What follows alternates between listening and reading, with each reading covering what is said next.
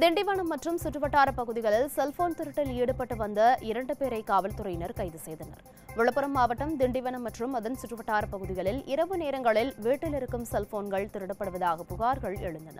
இதனையடுத்து வழக்கு பதிவு செய்த காவல்துறையினர் திருட்டு போன செல்போன் உரிமையாளர்களிடம் பணம் கேட்டு மிரட்டிய நபரை தனிப்படை அமைத்து தேடி வந்தனர்.